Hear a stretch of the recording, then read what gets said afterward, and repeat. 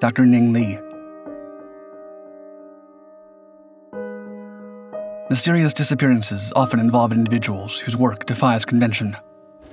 The perplexing case of Dr. Ning Li, whose groundbreaking research on anti-gravity beguiled and confounded her peers, is one such story.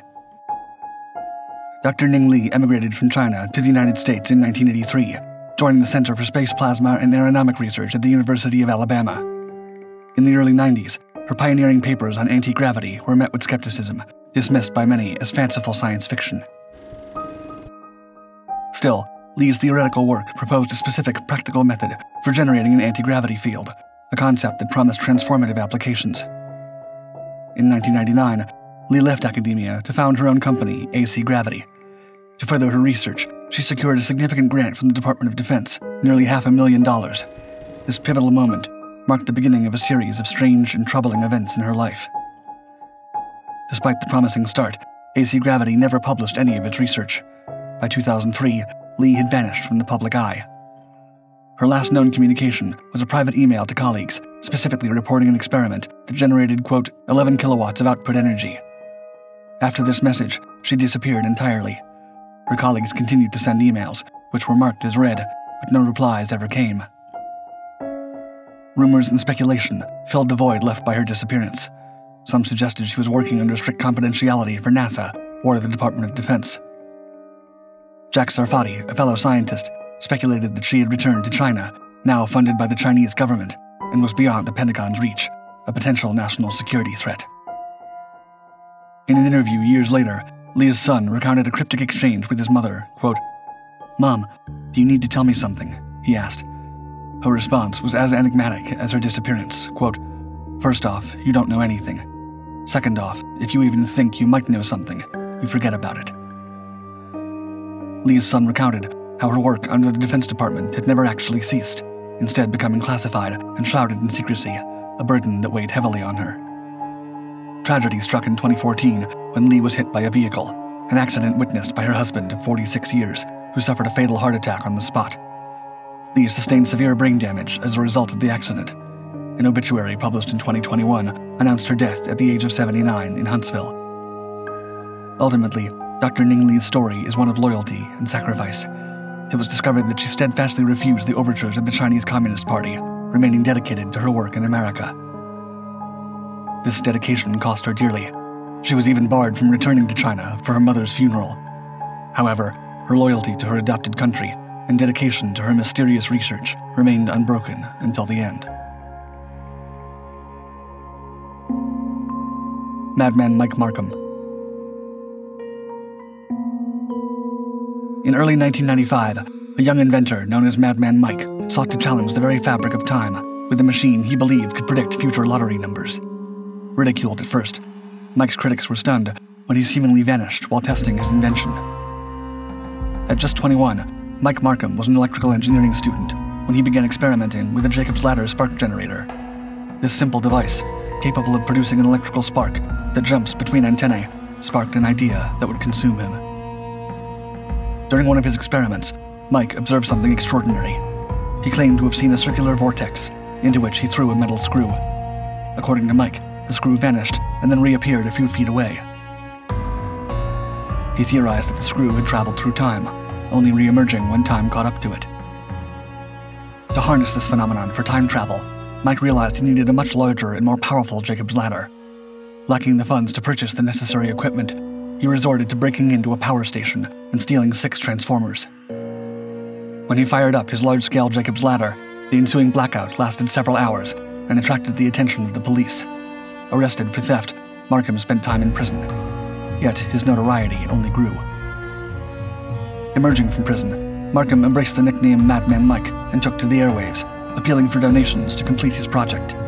Despite his mad reputation, he raised enough money to proceed legally. By 1996, Mike claimed that his early tests had shown promise. Quote, "I tossed in about 200 objects and animals in total, conducting over 200 tests," he later explained. In 1997, just as he allegedly perfected his invention, Mike vanished. Speculation ran wild, with some suggesting he had time traveled to the 1930s and died on a California beach. Years later, the mystery deepened. Mike resurfaced, or so it seemed, posting on various blogs about his disappearance. In a 2022 Reddit post, he addressed the rumors, quote, "Rumors are ablazing that I am dead, not well, and had time traveled to 1930-something, where I died on a beach in a tube. Whoever posted those pictures of a redhead, that is also not me." He explained that his time machine plans were, quote, "stalled at the moment, until I can get some inverters." Skeptics remain, doubting the authenticity of these posts. Despite multiple requests, the poster has yet to provide proof of his identity. Whether Madman Mike truly defied time, or simply became another puzzle of the digital age, remains a mystery. Tesla's missing files. In some cases, the mystery does not lie in the disappearance of the inventor, but in the unusual, immoral, and illegal vanishing of their work. Such is the case surrounding the final years and legacy of Nikola Tesla, a man credited with revolutionizing the world through his pioneering work on alternating currents. As Tesla aged, his fortunes waned, and his mental health deteriorated. Once a visionary genius, he became erratic and eccentric. Tesla meticulously counted his steps, developed an obsession with cleanliness and certain numbers, and displayed a variety of peculiar quirks. His later years were marked by solitude, with his only companions being the pigeons he fed daily on the streets of New York. On January 7, 1943, at the age of 86, Tesla was found dead in his room at the New Yorker hotel. The discovery was grim. He'd been deceased for 2 days, a do not disturb sign still hanging on his door. Shortly after Tesla's death, his nephew, Sava Kosinovich, arrived at the hotel to collect his uncle's belongings. He later reported that some of Tesla's most important papers, including a black notebook filled with sensitive information, were missing. This claim was met with skepticism and concern, particularly from U.S. government officials. The FBI's declassified files, released in 2016, reveal a complex narrative. Kosinovich, the Yugoslavian ambassador to the U.S., was suspected of intending to transfer Tesla's research to Yugoslavia. The Office of Alien Property Custodian, or APC, intervened, fearing the potential leakage of sensitive information. Despite legal ambiguities regarding their authority over Tesla's estate, given his status as a naturalized U.S. citizen, the APC confiscated his possessions and files. Among these were details and plans for the elusive Death Ray, or Teleforce, a theoretical particle beam weapon that Tesla claimed could bring down aircraft hundreds of miles away. An MIT professor, Dr. John G. Trump, uncle of future President Donald Trump, was tasked with examining Tesla's papers. Dr. Trump concluded that Tesla's later works were primarily of a, quote, speculative, philosophical, and promotional character, and lacked practical applicability. Despite Dr. Trump's dismissal, the U.S. military showed renewed interest in Tesla's beam weaponry after World War II. Requests for Tesla's papers from various military agencies suggest an ongoing interest in his ideas. By 1952, after a lengthy legal battle, Kosinovich received his uncle's possessions. However, of the 80 trunks Tesla had claimed to own, only 60 were returned to the family, fueling speculation that the U.S. government retained some of Tesla's most sensitive work.